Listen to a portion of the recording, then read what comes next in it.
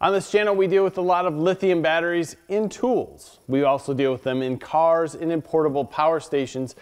Lithium batteries in tools are going to be a normal lithium ion. Those are going to be good to be charged somewhere around 500 cycles.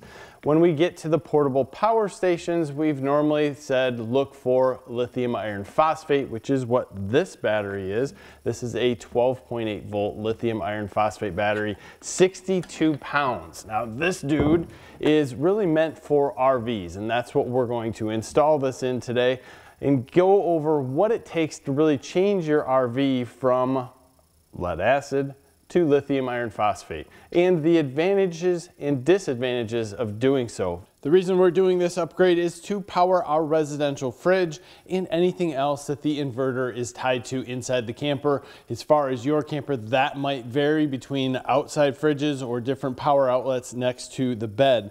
The big deal here for us is getting longer periods of runtime off the inverter for our refrigerator.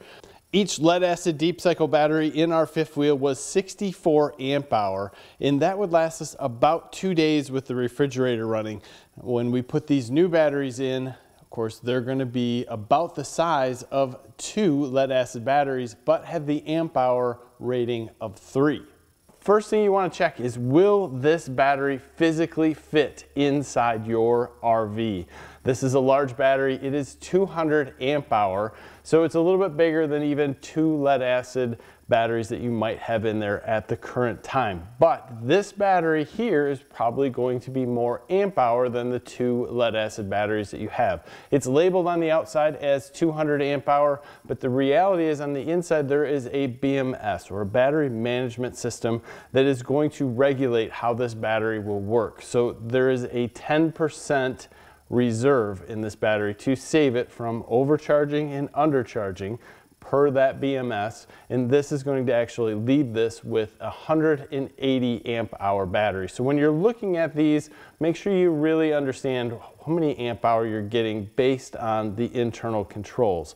When you're changing these batteries over, make sure you turn off all your inverters. Make sure the RV is completely unplugged from shore power. There's no way you want any of that power coming backwards and getting you in a bad situation. When nothing is connected, make sure you install the converter or your battery charger before anything else gets connected. And the reason we're installing this new battery charger is because it has a lithium algorithm for charging the battery. It's also going to increase the charging volts from 13.9 to around 14.5. The maximum that we can take as far as voltage on the batteries we have is 14.8. You cannot put this in series or in parallel with lead acid batteries, and realistically you're going to want to put this in series or parallel with the same battery, so you have the same battery management system that is taking over and running both batteries. With all that in place, you can put the new batteries in, connect everything up, and make sure that you have everything secure. That is very important. Check the metal thickness of everything that you're putting these batteries on. Make sure that it can hold that 60 some odd pounds that's going to be bouncing around back there. Now when we're testing the charger, we're making sure that we're getting the right voltage throughout. We're checking how things work as far as when the inverter is running. We found that we're going to run somewhere between 13.5 volts-ish and 13.3 with everything running, and it's going to take us somewhere around 8 hours to charge both batteries with the 60-watt charger. Now we can get upwards of 6 days now on a refrigerator just off these 2 batteries, and I think that is what's most important, and that is why you're going to spend the money on these batteries. Basically here we have 6 lead acid batteries on the inside, but we have the charging cycle that will let us charge these batteries 2,500 plus times. So this is going to last us much longer than 6 lead acid batteries.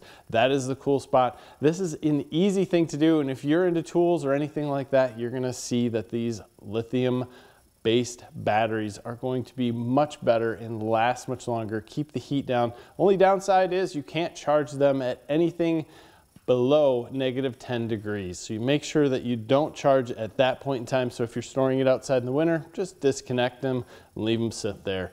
As always, give us a like in the video, comments below, subscribe to the channel if you haven't already. Thanks for your time. Have a great day.